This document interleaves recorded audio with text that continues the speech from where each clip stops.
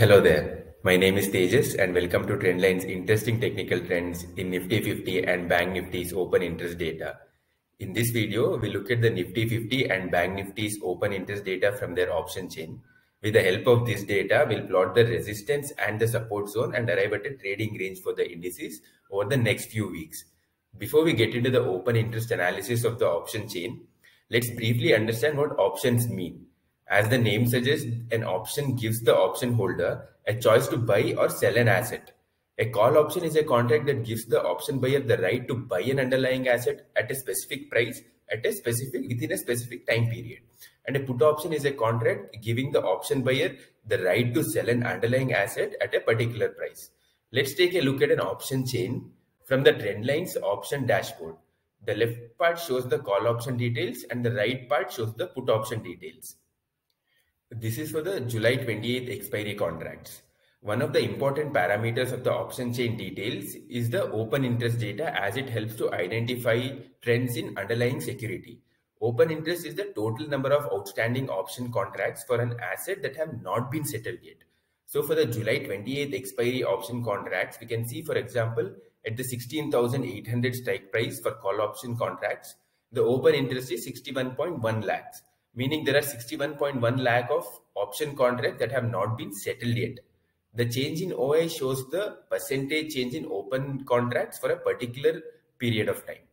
Before we get into the open interest or the OI data, let's look at the price action of the Nifty 50. Till July 27, the Nifty 50 rose over 5% in the month after falling around 4.9% in June. This slide shows the resistance and the support level we plotted in June based on the open interest data available. Looking at the crucial 16,000 level, the Nifty 50 broke out of this resistance level, and then this level turned into a support zone. From there, the index went past the 16,500 level as well. But on July 26, the Nifty 50 closed just below the 16,500 mark before bouncing back above it on July 27th. Indian market rose in July on the back of easing crude oil prices and other commodity prices. Globally, stock markets rose supported by strong earnings reports as investors assessed the impact of high inflation levels on the company financials. In addition, FII equity outflows from India in July slowed down and turned positive in the last 2 weeks ended July 26th. FIIs bought rupees 4,984.5 crore worth of shares in the last 2 weeks, while domestic institutional buyers bought Indian shares worth rupees 1345.9 crore. These factors, among others, contributed to the benchmark's index rise in July. Let's now move on to the open interest analysis of the Nifty 50. We'll look at it at 3 levels. First, we'll look at the OI data of the Nifty 50's July 28th expiry contracts and then August 25th expiry contracts. Second, we will look at the foreign institutional investors or FII trading activity to understand the sentiment of foreign investors.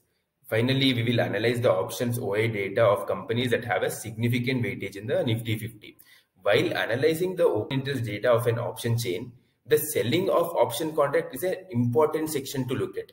Usually, institutional traders are the one who sells options or futures as it requires significant capital. For example, a high number of calls sold indicates that institutional traders have a bearish outlook. This is because these traders believe that the underlying security won't rise above a particular level and they can pocket the premium they got when they sold calls. On the other hand, if the traders are selling a high number of puts, they believe that the security won't fall lower than this level so that they can keep the premium they received when they sold their puts. In this chart, the green bars represent the number of puts sold at a particular strike price and the red bars represent the number of calls sold. The put to call ratio or PCR for July 28 monthly expiry contract is at 1.2. This means the number of puts sold is slightly higher than the number of calls sold. This indicates a slightly bullish sentiment in the market. There are several strong support zones, which is indicated by green bars on the chart, at strike prices closer to the spot price or current price. But there is a strong resistance only at 17,000 levels. This means the Nifty 50 has several support zones closer to the current or spot price, but only one major resistance at 17,000 level. However, in the near term, 16,700 could act as a resistance even though the OI is not as high as the support levels at 16,500.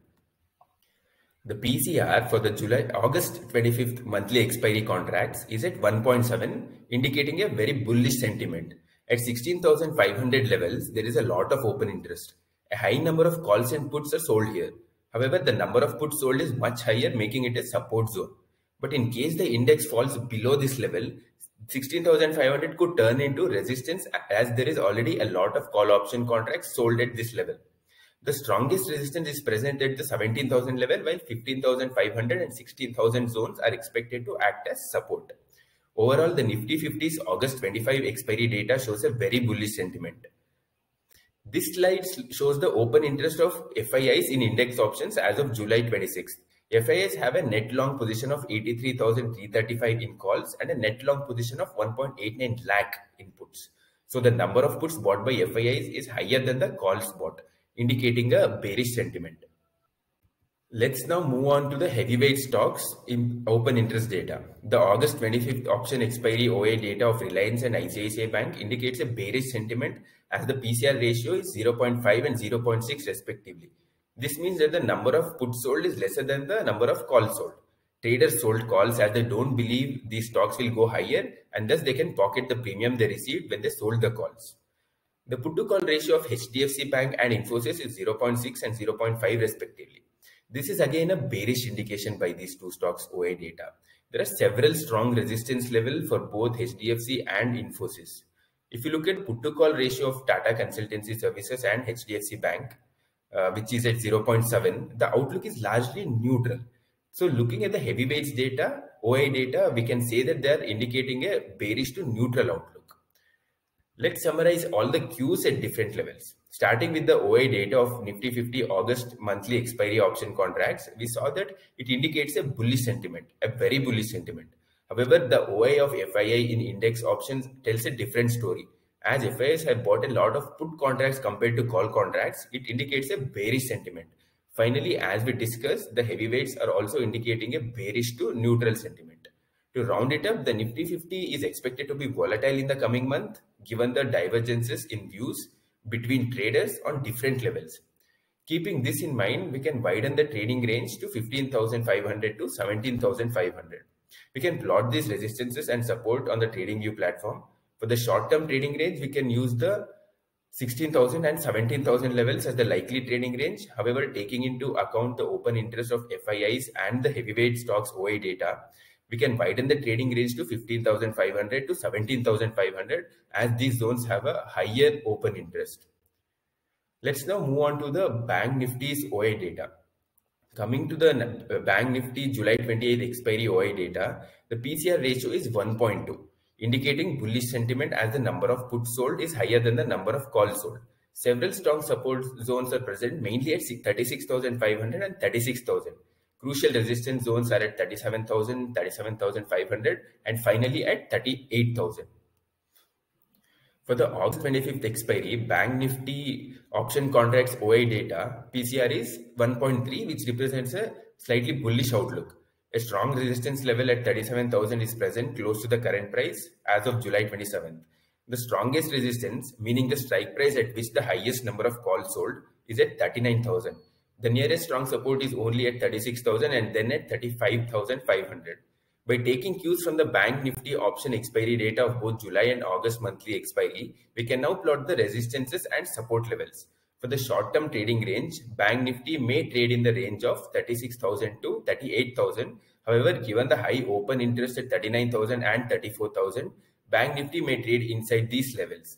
Given the fact there is no big movement in its major constituents like HDFC Bank, ICICI Bank, others, this Bank Nifty may trade around these levels.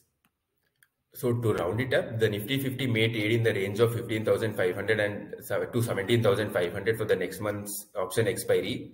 And given the fact that the heavyweight stocks and FII data aren't showing the same bullishness that Nifty 50's August 25th monthly expiry OI is showing, markets may continue to be volatile. With regard to the Nifty Bank, we saw that it may trade in the range of 34,000 to 39,000, provided no big swings in its top constituents. You can find the futures and options data and more on trendlyne.com for any stock or index of your choice. This is Tejas signing off.